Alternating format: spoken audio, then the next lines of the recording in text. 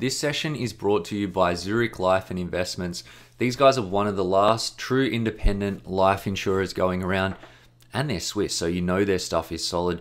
These guys really understand and believe in the value of advice, which is why they invest in programs like this one and partner with groups like XY Advisor to help drive the positive evolution of financial advice in Australia.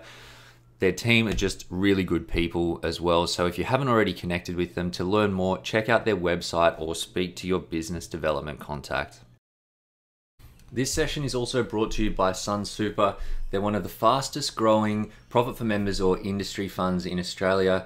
They were the very first of these funds to partner with advisors, and they've got functionality where you can actually link to your client's Sun Super accounts and charge advice fees through the fund, as well as a number of tech innovations to make it easier for you to work with your clients. They've got great investments, they're really, really cheap, and their team are just generally legends. So if you haven't already connected with Sun Super, give them a shout because they're doing some really cool stuff. James, Millard. Hello. How you doing? I'm very well, thanks. Welcome to the XY Advisor podcast. Thank you very much for having New and me. improved. Yeah. What do you think? Pretty bloody excited, to be honest. Yeah. Yeah, I love it.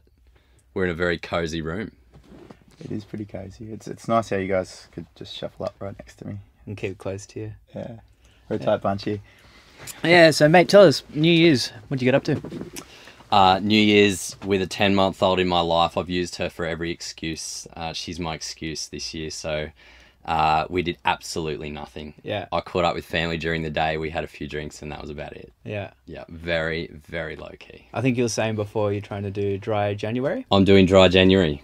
It's the ticket for me to kick off the year in a big way. I did it last year, off the back of a fairly heavy, silly season, and this year again the daughter was the excuse, so I got away with missing most December events, which was nice. Yeah.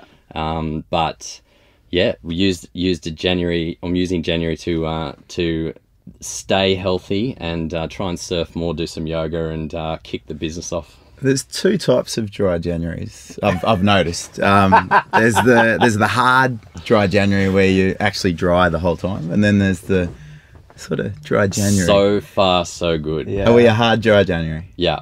Cool. Because I So think far. Clayton's doing a dry January, but it's more of It's a soft dry January. one drink a day dry January. Everyone- That'd be an improvement for me usually, but Yeah. this so far so good. We're hard. I'm really proud of you, James. This is a big step. I appreciate that. What's sober time afforded you? Have you been spending time with family more, business stuff? No, writing blogs and Yeah. trying to create more content.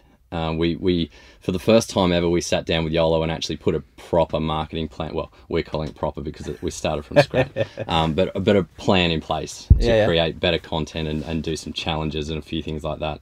Is there anything in particular that's cool and new on that plan? I don't know about cool. You guys can decide whether that's a word you'd use to describe it. But we're running a series of challenges. So once a month, doing a different challenge. It's a list building exercise that hopefully engagement, using email, building the list on email, but also your videos through Facebook and in Instagram as well. So is we're that talking the bucket list challenge? It is. That I saw, yeah. Yeah, so that's January. February is more around fitness. So they'll be going through things like money fitness, mental fitness, that side of things, and we'll get into things like savings and debt as we go. We're trying to create or keep the lifestyle aspect, but obviously the money side is what people are here for. How's the bucket list? How's it work? What do people do to get engaged? So there's a template that is the bucket list. So it's helping create and look, bucket list is probably, for the techies out there, it's not the right word for it because it's 2018. We want you to focus on what are you doing right now? What are you going to achieve this year? And we've categorized it with a few different ideas and some examples. And so the challenge is pretty simple. Complete the template. fill in your goals and actually write them down. Because I know with you guys, you'd know when you sit down with a client, it's the hardest thing is getting real goals out of them. Real, what are they trying to achieve and how are we going to? And so that part of it is they're happy to tell you that they need to pay off their credit card and save tax, but when you get into their personal lives, we found that's really difficult. So this challenge is, I guess, just putting it out there to say, hey guys, as financial advisors, we don't just deal with your money. We're trying to help you get in touch with the stuff that comes before that. If we can get that right, then we can help you plug that solution in. And how, so that, I guess this is for existing clients and also, you know, going out to prospects and that sort of stuff. So we sent the email to everyone on our list, which is a combination. It's probably about 20% existing clients and mostly prospects. And we've blasted it fairly heavily on Facebook so far. And do you have follow-ups off the back of that? So in terms of if they click a link, it then means that they get something else? Yeah, so we started with the lead pages. So through Facebook, it would be click the link, or through the email, click the link. That goes straight to lead pages, which is just a static page that then has a email wall. Put the email in. The email then sends you the link to the download. And from that, we've got a couple of follow-ups. So 4 days after, we send a, hey, how you going? Have you downloaded it? Where is it? Is it on the fridge? What have you done with it? Can we help? Yep. And other than that, it's just a couple of videos. So we're doing a weekly video on Facebook that will then, I guess, follow up on that. Andrew's got one that just went out today, which is a reminder more than anything. But we're going to do one at the end of the month with how we've all gone with our own bucket list as well. Actually, that's a good point. Like you guys have 3 advisors in your practice. How do you tailor this communication? Do you how's that work? So we sat down, and again, part of that planning around the marketing was to create a couple of avatars. So that it's hard for us to say we're just dealing with a certain demographic. That niche idea was always something we've been challenged with. We knew we needed to do something along those lines, but how do we niche when there's 3 of us in different demographics, different ages, and so forth. So creating 3 different avatars, and it's more someone in their late 20s to 30s, 40s, and then 50s. Who is that person? What do they look like? What are their problems? And how do we help them how do we create a transition for them? And so the whole plan, it started there. And then it was all right, how do we create challenges that are actually going to help these people, and we're not completely wasting our time as well as that. So in that journey, do you identify who they are somehow, or is that how they slot into each of the, and then you tailor what they get? So if they're a bit older, they might get Andrew.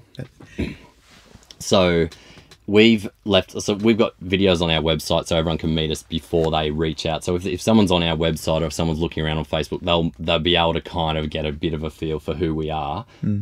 And we found people self-select fairly early on. So it's not a lead coming in saying, I want someone to talk to me. They've found Andrew online and they want to talk to Andrew. Yeah, cool. I guess it's kind of the nice thing, right, about having 3 different advisors from, you know, totally different walks of life, and, you know, there's someone for everyone, right?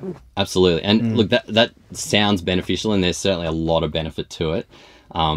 It also has its challenges. So the marketing plan is not straightforward. You've got to try and find a way to bring in those different aspects, and that's where the challenges will cover. I mean, a bucket list is really for anyone, but our challenge is now, how do we talk to those people? So when there's 3 different groups out there that we're trying to talk to, or individuals even, how do we target it for that? So yeah, the variety is key. And are you happy with kind of the traction and, you know, where that's come, or is it kind of a bit of a slow build? Because, you know, we were saying earlier, there's still heaps of people I find that's on leave, and, you know, I'm getting a lot of out of offices still even. Yeah, totally. We sent the first email on the 3rd of January, and that was too early.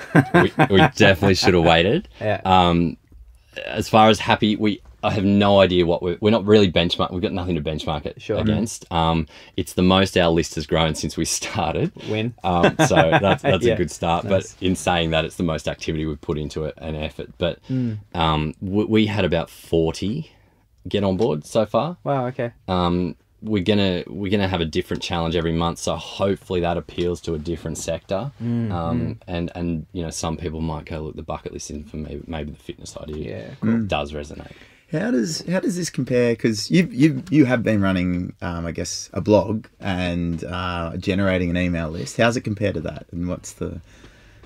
So look, to be honest, both of them, like the Sufficient Funds, the blog hasn't had a lot of promotion. So I set that as a challenge for myself to see if I could write a blog, to be honest, to start with, and I set a weekly commitment so I could try and keep that up.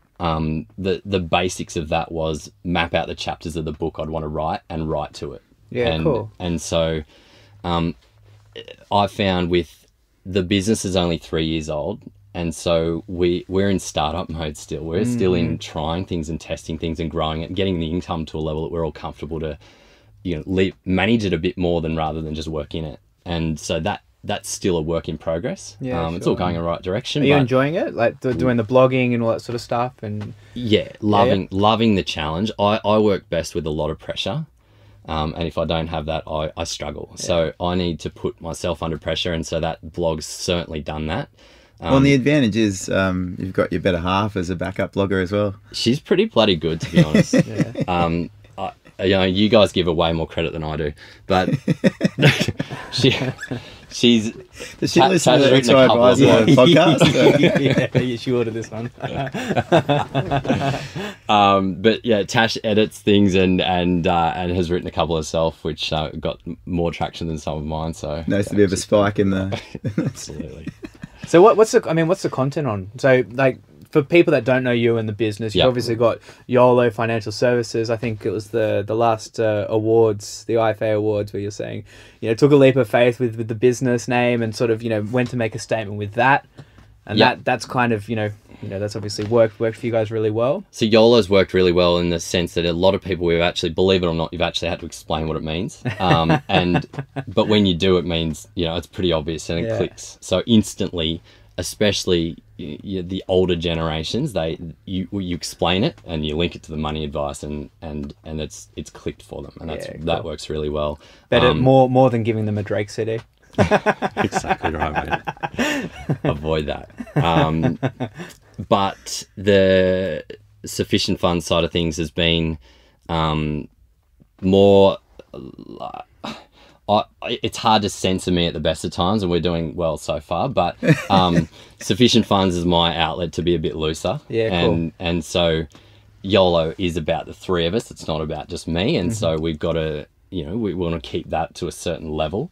But from the blogging perspective, it's a lot more about my general niche there, or the niche there, is young people. And the asterisk on that is that young at heart, sure, still qualify, right? So what about some of the things that you've been sort of talked back from the edge of in terms of doing videos on in YOLO? For the guys that want to have a crack at something a bit wilder out there, what are these ideas that maybe you've had to sort of park to the side? I think it's probably my potty mouth more than anything. It's not necessarily the ideas. The guys that, everyone's awesome with as far as YOLO goes, we can take that to the edge as well. But so would a GoPro video at the back of the surf break up on the northern beaches there, would that fit into YOLO? Or? That sounds pretty good. I should have had it out there this morning. It was pumping. It would have been.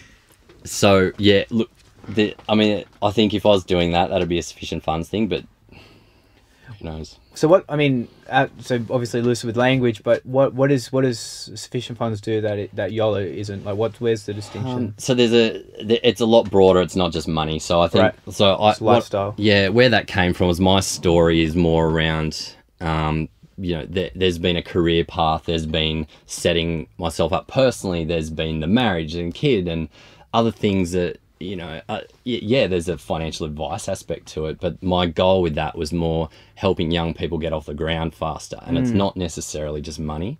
And look, my interests are greater than financial planning. So one of the hardest things as an advisor is you're always trying to achieve the same thing for a client. You're helping them with their money, which I love doing. But that's part. And so I guess for me, the last few years, especially starting YOLO, it's been a lot more, we don't have to wear a suit and tie if that's not us. You can do whatever you want. I'm sitting in thongs, and I don't know if you guys gave me a dress code, but I probably would have ignored it. We're going to cut the video. Fair enough, mate. Yeah. But you get to be authentic, Yeah. and you can tap into what makes you tick. And I think that's where Sufficient Funds is probably just taking that to another level. I've got a big challenge in there to actually dedicate some time to growing it and promoting, because at the moment it's really just keeping it up. But well, the other thing is, if you went all the way to FinCon, you got to justify that return on investment. I guess you spend a bit of money to go over there, Yeah. learn a bit. That's true. Was that kind of a kicker for you, to see what the guys are doing in the US and Yeah. bloody hell, it's not, I can do this. So I went to FinCon twice. So 2016 was very much about that. That was launch the blog right after it, Yep. and meet a lot of people, see what they're doing. All the crazies that are not financial advisors. They're just sharing their own lessons. Whatever they've paid some debt off, or they've invested really successfully in real estate, or they've retired early, and they're just telling their story. Yeah, cool. So the attraction there was no one here is doing that sort of thing, right? So there's an amazing opportunity to open up and I guess switch people on a little bit, and so that was one part. And yeah, so the Sufficient Funds side of things started there. To be honest, I got a lot out of the latest FinCon, and we've brought a lot home, and we've used that with YOLO. Yeah, cool. And I'm not just saying that to justify the Or the next one. Are you lobbying for a bit of co-funding for the next trip? Is that potentially? Look, I'd love to go and check out some other conferences. I think there's a lot of some of those social media conferences in the States are Mate, it's on another level, isn't it? Yeah. Yeah. Well, I'm kind of keen, if I can, just to... I was just going to say Lollapalooza. Yeah, for Burning Man. Yeah, Burning Man. I've heard some really famous financial services individuals have been out to Burning Man, like Alex Vikovich, and they've had a good time. That's not fair. One of the really big bloggers, Paula Pant goes every year. She's massive. She's a huge blogger and a crazy Burning Man fan. Yeah. What's her name? Paula Pant. Okay. And finance? Yeah, I don't know the numbers. I'd be guessing, but she's got thousands and thousands of followers and does some pretty cool stuff. What would you trade in Burning Man? Not sure. What's the deal with the trade? Like a lot. It doesn't really have a currency. You just sort of get out there and like people will swap clothes for stuff. Nice. Whatever you got. Back to basics. Yeah, you could probably take a couple of surfboards that you don't want anymore. Who knows? Not very useful out in the Nevada desert, but that's it. So I'm kind of keen, if I can. You mentioned that the blog was starting to talk about the content that you want for your book.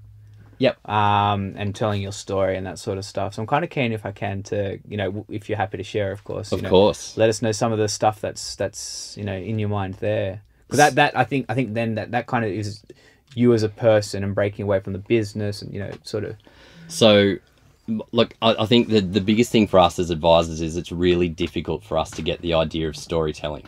And so I drilled that into myself through, things like FinCon and just, I subscribe to that idea, the ability to tell stories. And so from that, where that name came from initially was we did a road trip around the States. I went to uni, I did a semester in Canada. In 2004, 3 of my mates went. We all went to different schools, finished up, bought $1,000 car, one of those wooden panelled Chrysler LeBarons. Awesome. And we'd written all over it. We had stickers all over it. It was around the... I can't remember. It was when America had just invaded someone, and one of our Canadian mates had put a big "I love Iraq" on the back. And you're in Canada for that time. So we drove around the States. Oh, so we took 2 months to drive around the States. How long did the sticker last? We had it on there the whole time with a surfboard on the roof as well. You obviously didn't go south then. We did, funnily enough. But one of the things we did there was sell some T-shirts. So one of the boys had just come away from the ATM with the Insufficient Funds slip. And so that became the name of our clothing company. We'd planned to just never work a day in our lives and sell that to Billabong and make millions and just move from there. But it didn't happen. We all came back from the road trip. We got jobs. I ended up in the finance industry. 10 years later, I'm looking back on that now saying, okay, well, it's the journey from insufficient to sufficient. Yeah, that's awesome. So, yeah, that's where that's going. Insufficient Funds. I love that. That's fantastic. And motivation for the book, is that kind of... Because I get it, right? For those that I know who've written books, it seems like it would be really, Clay. It seems like something that it'd be taught, like you'd torture over it. But I feel like off the back of that, it would be so rewarding and almost like a psychological weight off your shoulders. Yeah, so there's that element of getting myself out on paper and just giving it to whoever wants to read it. Yeah. But, and that may be no one. Who knows? But the others, let's not joke and beat around the bush. It's probably the best business card you could have. Yeah. And so the ability to put yourself out there as an authority in the money space, a book does that really well. But yeah, I think you've got to want to do it. And the only way I couldn't write just a money book, to be honest. And so the only way I'm going to be able to do that is if I link it to a story that I actually care about, and then, connect the dots from there and make it, at least try and make it valuable. Yeah. Well, they talk about it as the thud factor. To be able to drop something exactly in front of a client. No, I feel like there's a comment, about being genuinely authentic with that stuff as well, right? It's, you're not just doing this stuff to create the image of someone who's, leading a life that's true to themselves. You are. Yeah, I think, look, and the ability, all you need to do, like, you don't have to be, like, I'm not shooting the lights out in anything. We're just doing what we're doing. But if you can stop and take some lessons out of that, and that's what I've tried to learn to do, is just say, what did we get out of that? Like some of the best books I've read, I cannot remember the name, but I'm sure we can put the link in the comments, but is a book by an astronaut, and I think it's something like life lessons from space, or something like that. Buzz Lightyear? Or... No. but like he just tells his story, but from that you're picking up lessons as you go, and so that was one of the things. It's not an advice book. You're not going out there saying do this, because a lot of people don't. It's hard to get that to resonate with people, I think, and for me, I would struggle with that. We think back to when you were 12 and your parents told you not to do something. You're like, well, I need to learn that lesson. You just do the opposite. Yeah. So to that end, storytelling, right? You sort of touched on something before. I suppose you got some views on, financial advisors perhaps being better storytellers and using anecdotes to. We all do it. And we've all been there, whether we're there now or not, is we all take ourselves too seriously. There's no doubt about that. And you're trying to connect with people who don't have a clue about money or are not interested in it. You're not going to get there. It's hard to get there and tap the massive amount of people that don't care at the moment or have no idea where to go. Yeah. Unless you open up and just give them something. So that was the goal with Sufficient Funds, and that was the goal with some of that stuff is. Just tell the story. Be you. I'm sitting here in thongs at the moment. I do that with a lot of my clients, not all of them. Yeah.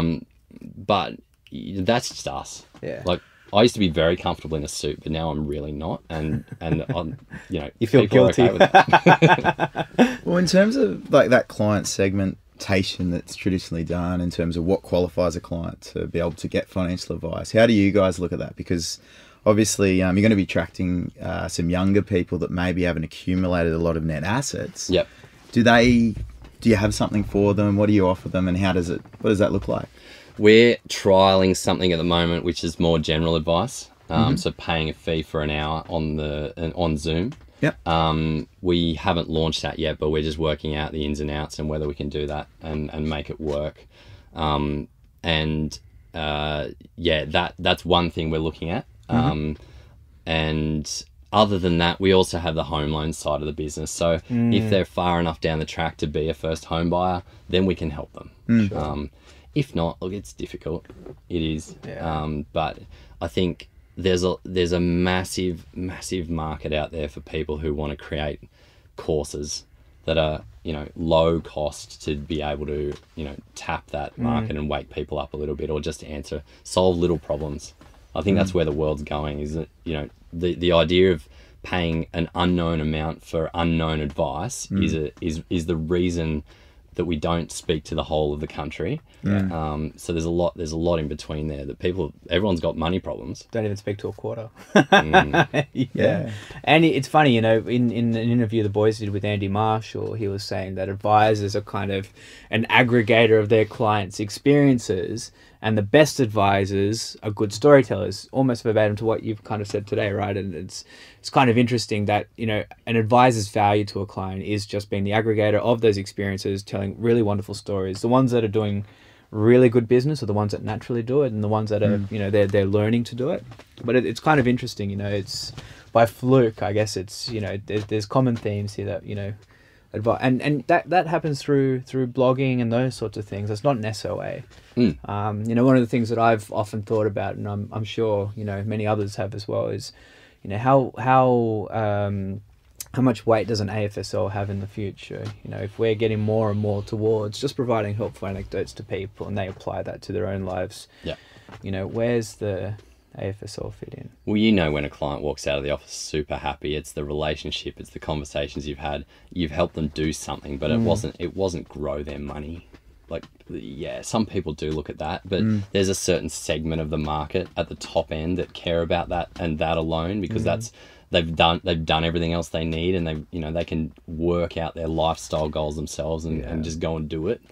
Yeah. But if they're not there yet, there's the values, you know, in that stuff. Interestingly, though, you know, at our business, where we're fortunate enough to work with an older client base who often do have the funds, that you know, and their mandate for us is certainly not to go out there and earn them more money. It's they're scared. They don't lose it. You know, that I've built this up for my lifestyle and for the next. So, you know, even at that level, we're certainly talking about what does that afford you. You know, we know what the numbers are, and that's what it is. But, you know, what does that afford? What's that give to the family? And, you know, security. Yeah. But even deeper, you know, what is security? Why? And you know, there's some awesome conversations even been had at that level. Yeah, it's not this sort of, I guess you call, trend in terms of expanding the pie a bit in terms of the discussion piece. It's not really a age specific thing. It carries through the whole spectrum. And that's probably I guess a good point of how YOLO can work with a group of advisors that are spread across a few demographics, because the whole YOLO concept of, for those, you only live once. For anyone that didn't quite get that yet. Spot on. Might have been a few people Googling before, just like, what's this YOLO thing? But for example, it applies to, like, some of Andrew's clients would be up in the 60s plus. Yes, absolutely. I reckon it applies more so the older you are, right? You know, if you're young, you can be somewhat complacent because you've got time, so, you know, you've got that to burn, so to speak. But maybe you could transition into you don't have long as YDHL. Yeah. That'd be a good disturb, right? Yeah. Oh, that takes me back to another blog. So James is actually our MC for the first Sydney event for the year. Oh, yeah. Yeah, threw me right under the bus. Yeah, I pretty much bullied him into it. He was a bit apprehensive. He's like, "What are you guys getting me to do here? What's the content?" I still don't know. We're not quite sure what the content is yet, but mate, you got a pretty solid panel. I think you'll be safe. Exactly right. I think they'll be challenging me. Power team. Yeah, it is a big power team. We got Jess Brady, Adele Martin, and Catherine Gross. Yeah. So some awesome Heavy ladies. hitters. All got their own businesses, all been through some awesome journeys in starting them, some more recent, some bit in the past. And I think James's experience to understand what they've been feeling through that journey is pretty, he knows what's going on. I can't wait. It's going to be fun. Yeah, it's a perfect set, really. And also the different types of businesses they've got, like what Adele Martin's doing. Like she's sort of like she's doing Facebook groups for clients. It's just, and she's going to that sort of, I guess, where James, it's similar sort of direction in terms of trying to get that, how do you get that one-to-many approach going on? Yeah. And it's, and then like Jess Brady has done, we're talking about the niching. Like the niching she has done is phenomenal. And there's a great podcast, Fox and Hare, if anyone's wants to check that out. It was really good. We did with them last year, and it just talks about that journey. Awesome. About how they've just started too, right? Yeah, it's been the last 6 months. Yeah. So and like the awesome thing about them is it's a career change. They've been in financial services, but they haven't been advisors. So they know all the products. They've talked to advisors. They understand like a lot of the things that goes on. It'll be interesting to hear a bit more about what's it like actually delivering on that side of the fence. Definitely. So their theme and the essence I certainly get from their social media isn't a million miles from you guys. It's bucking the trend, certainly not minded to be rolling around in ties and suits and corporate. It's if that's what you like, then that's fine. But there's the majority of the advice industry for you, where we're going to go deep on what we know and who we are, and there's a you know, certain level of authenticity there, and you got to admire that, like the likes of yourself, Jess, Adele, and you know, it's admirable stuff. It's, you know. Well, and Catherine's, And she was a Catherine, life of course, coach before yeah. she became an advisor. Yeah, And she's got an awesome business. and it's just her business model is like, if you haven't heard about it, we did a podcast with her last year as well, and Yeah. you also get a whole lot of like, it's evolved even further. So like, come down to the event. Absolutely. We're having it down at the art house Art actually. house, yeah. Yeah, so it's Did you ever go to the art house when you were younger? a couple of times. Yeah. We're talking about the same art house. Yeah, right? yeah. Okay. So the art house was an institution when I was 18. It was like absolute club, like 4 or 5 in the morning, all night, just like ears ringing, coming out when the sun's up. It was, Gangster rap, R&B. no. It was like dance music, and it was one of the loosest places outside of the cross.